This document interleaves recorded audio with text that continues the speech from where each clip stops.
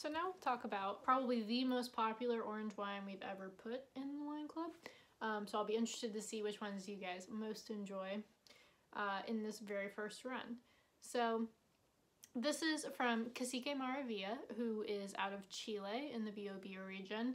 That literally means like a wonderful conqueror, and that's where he got the name from, because I guess that his family is originally from Spain, and when they moved there, they lived in existence quite well, supposedly, with the natives, and they have been working with both a lot of the native grapes from the region, like ice, and this is obviously a Muscat, so it's not native, but it is a really fun example of what can be done with orange wine, because Muscat is normally such a light grape. If you like Moscato or like sweet wines, that's where it normally gets its name from and where people know it.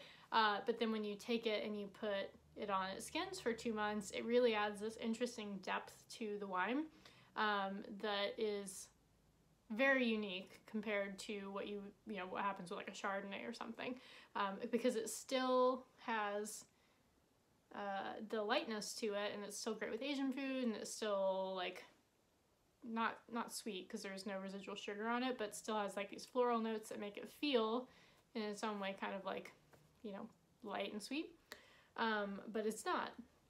So the color is light because, again, like the extraction, even after 2 months, it's a very light orange. It's also quite cloudy because unfined, unfiltered. And then on the nose, it's just so floral. It's lovely. Like the aromatics on Muscat are great no matter what. And then if you take it and you put skin contact on it, it just adds this level of depth to it. So I get like some stone fruit, also like pineapple on it, like a Meyer lemon, like a lemon or like a lemon rind, or like a candied lemon even. Like that's kind of like the first things that come to my mind.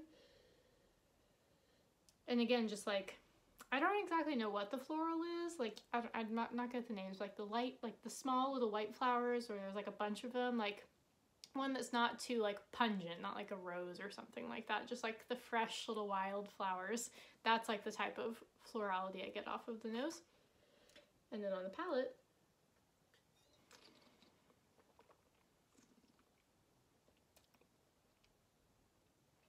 it's just lovely because it's so like fresh, crisp, and clean.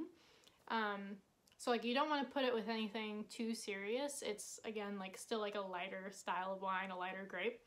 But it's like so perfect with something like a sushi or some seafood, where a lot of times orange wines can go too far down the path of being, tannic. It has some tannin in it. This one's more like has like, so wine term, tannin is normally with red wine. It comes from the skins, and with white grapes, a lot of times they'll talk about phenolic bitterness. And the difference is tannin you feel by like having the moisture sucked out of the sides of your mouth. Phenolic bitterness feels more like a baby aspirin going down the middle of your tongue. And it's like phenolic bitterness is like tannin for white wines. So orange wines can have both or either, depending on the style. And this one, there is teeniest bit of tannin, but not really. Like what you're really getting on it is more phenolic bitterness.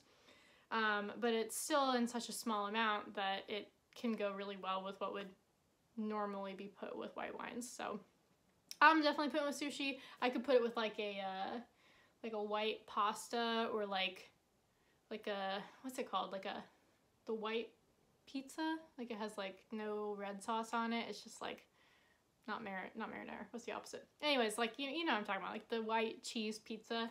That would be really great pairing. Like it's fun and easy. You could also just drink it by itself.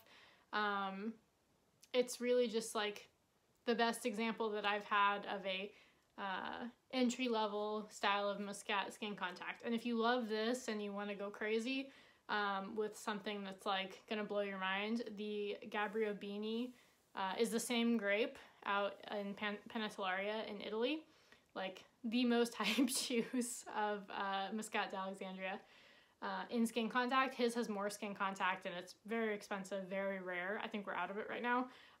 But that is like, if you really want to try something next level of this, that's where you should go next. So we're really excited to have this in our very first Orange Wine Club. We hope you really enjoy it, and let us know what you pair with.